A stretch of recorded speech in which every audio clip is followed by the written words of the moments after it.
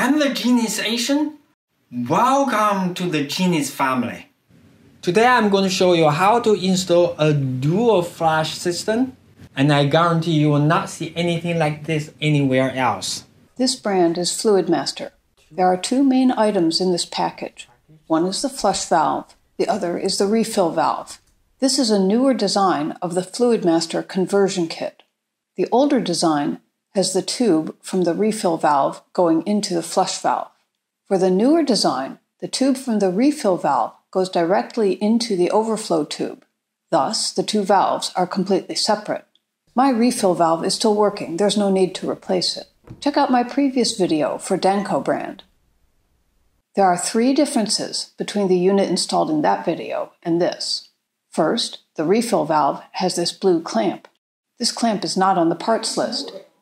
The installation instructions do not discuss it at all. We can't believe the manufacturer failed to mention it at all in its installation guide. It only appears in my video because I do my research independently and diligently. Please subscribe to our channel.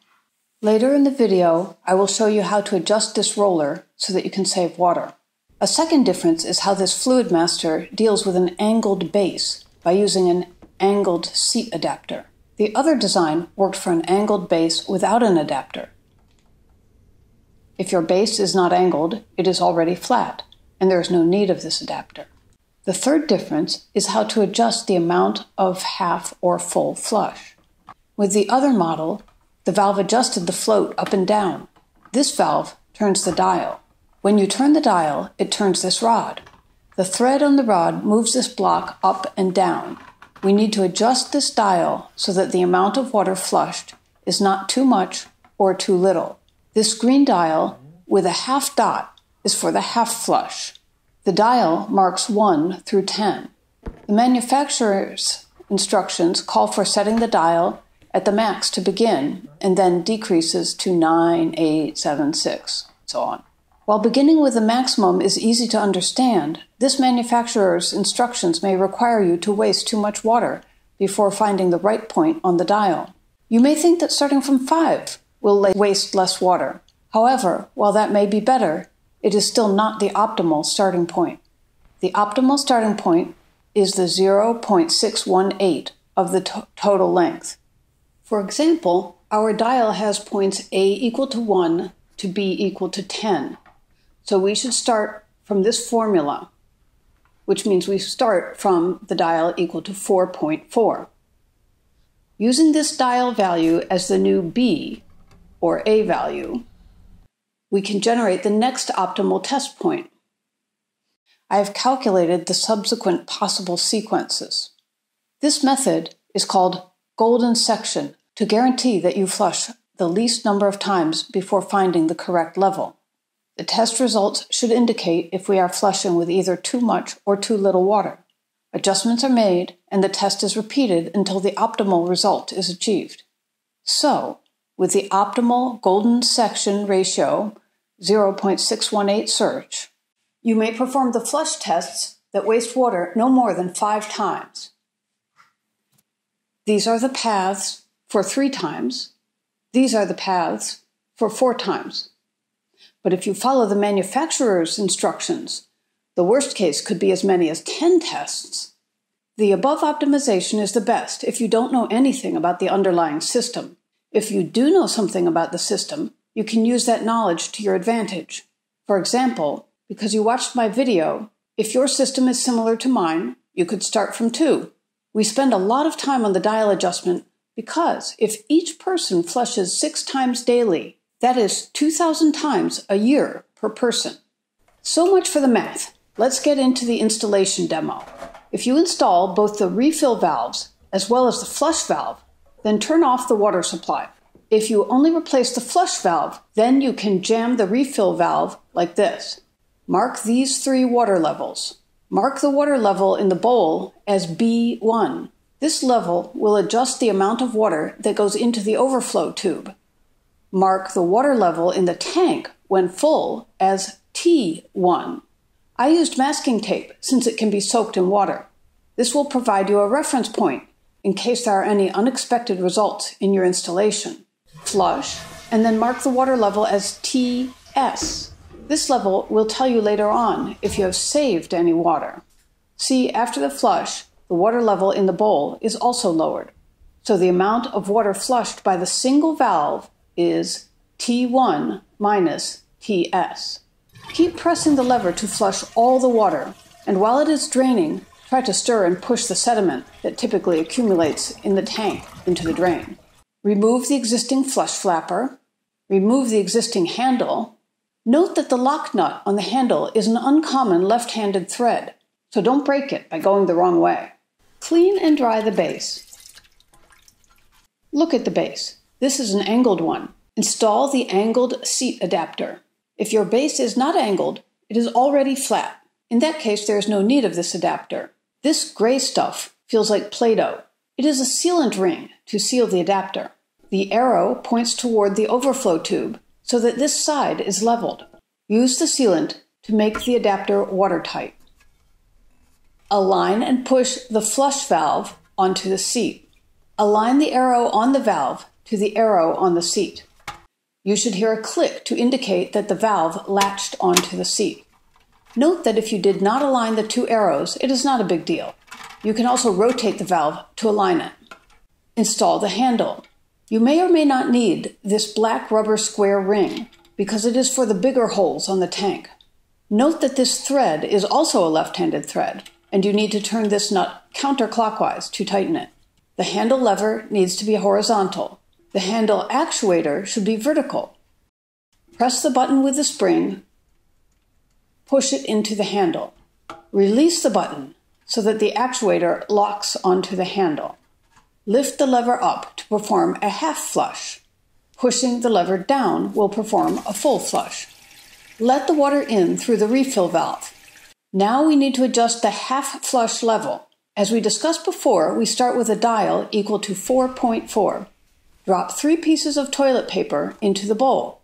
Add some soy sauce to simulate liquid waste. We jam the refill valve. Lever up to perform a half flush.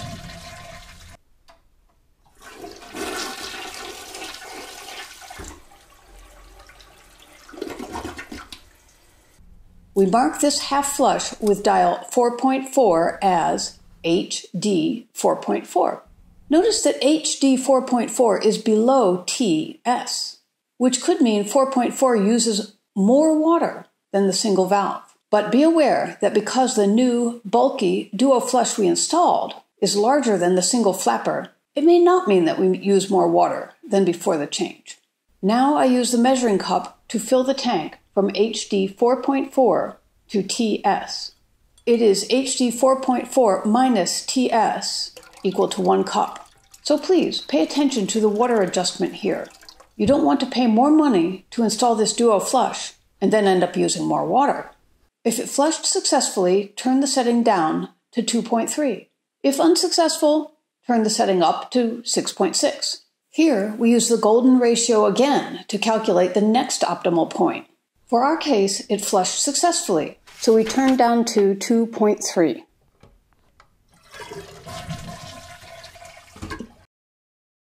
It flushed successfully again, so we turn down to 1. When we did 1, it could still flush, but we can't dial down any further. To solve this problem, you can turn the black stick counterclockwise to decrease the water level.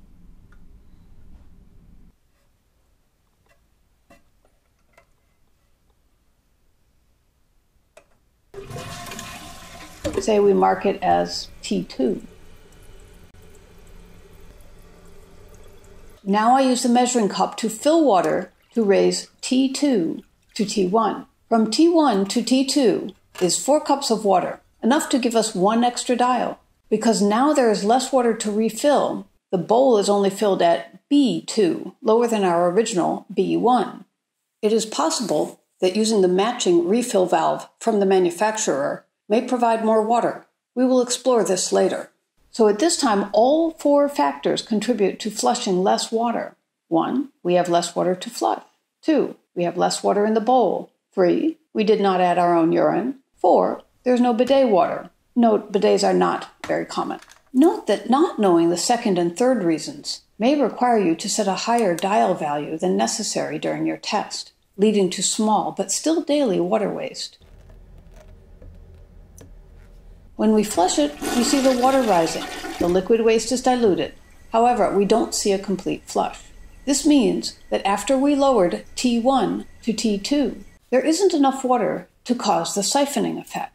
Please check out my other video to hear the 5-second gurgling sound and understand the siphon effect. Since the flush was unsuccessful after we lowered T1 to T2 with the dial equal to 1, so we turned back to dial equal to 2. It does flush well, so we leave the half flush at dial equal to 2. If we used the manufacturer's suggested method, we would need to test 11 times. With our golden section, we only tested 4 times, saved time and water.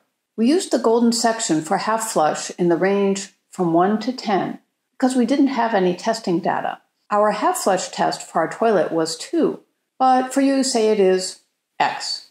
For the full flush test, if we use the golden section again, the search range should be from X to 10. And the starting point is this formula. We could use the golden section to search again.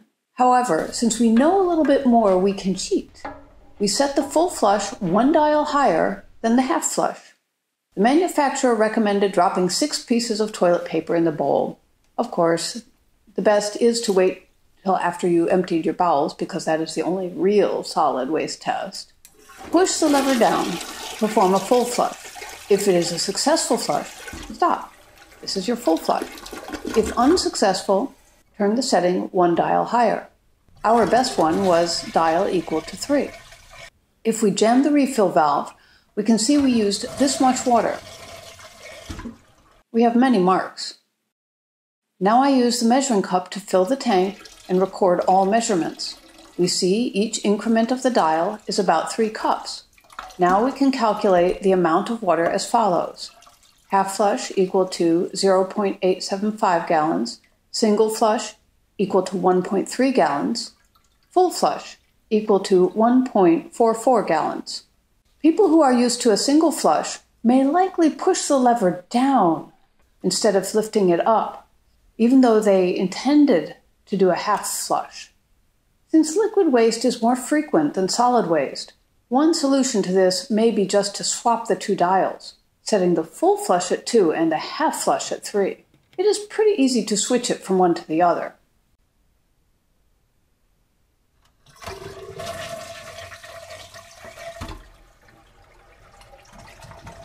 And if for some reason you want to flush even more water than a full flush, you can just keep holding the lever. The flapper will close only when you release the lever. If you flush this way, your duo flush system becomes a 3 or more flush system. Next, I will go over instructions for those people who want to install the refill valve. You need to turn the water valve off and drain all the water in the tank. You remove the old refill valve. You will see a 1-inch diameter hole on the toilet tank. The black rubber shank washer should point down, with the flat side face up. The valve will go down to the hole on the tank. Screw the fill valve lock nut from the bottom of the tank. Connect the refill tube to the clip. Clip onto the overflow tube. There are 2 ways to adjust the heights of the float. One is a larger, rough adjustment. The top of the valve needs to be 3 inches higher than the overflow tube. You adjust the height by turning the shank. The second is a smaller, fine adjustment. You adjust the height by turning this black stick with a thread at the bottom. This height ensures that the float will stop refilling at the level we marked originally. If the water is higher than our mark, then turn the black stick counterclockwise to decrease the water level. If the water is lower than our mark, then turn the black stick clockwise to increase the water level. This blue clamp adjusts the rate of water going into the overflow tube, which means into the bowl. The water that comes from the pipe will split and go into 2 different places. One goes into the tank, the other goes into the overflow tube, which reaches the bowl. The one that reaches the tank will raise the float. The float will stop the flow.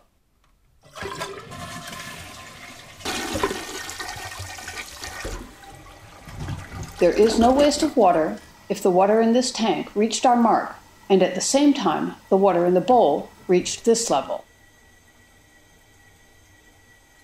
If the water flows too fast into the overflow tube, then after filling the bowl quickly to this level, the excess overflow water would just flow into the drain, so you are wasting the water. If the water flows too slowly into the overflow tube, then there is not enough time to fill the bowl to this level. Solid waste may stick on the dry bowl wall, and it is not easy to clean. So when you adjust how much water you waste, you should use the half flush to adjust. See, you move this roller this way to make less water flow in. There are 0 to 8 tick marks. With our golden section 0.618 method, you should start first at the position 5, equal to 4.944. Flush the toilet. If it overflows, then you increase the number for less water. If it underflows, then move the roller to decrease the number for more water. The above optimization is the best if you don't know anything about the underlying system. If you do know something about the system, you can use that knowledge to your advantage. For example, you can estimate how much water you could save. First flush, after water reaches the mark, feed the tube to a water bottle. See, more than a bottle of water will be wasted. The goal of the adjustment is to slow down the flow so that this much less water should flow into the bowl. If your refill valve does not come with this kind of clamp, no problem. You still can check out my other videos for alternative ways to save water. I can let some water spill at the overflow tube, thus less water is going into the bowl. See, this way is timed perfectly.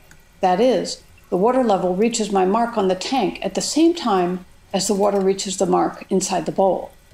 Share this with people who you know that need it. Leave your own genius tips in the comment section below. Don't forget, I'm the Genius Asian. Subscribe for more useful videos.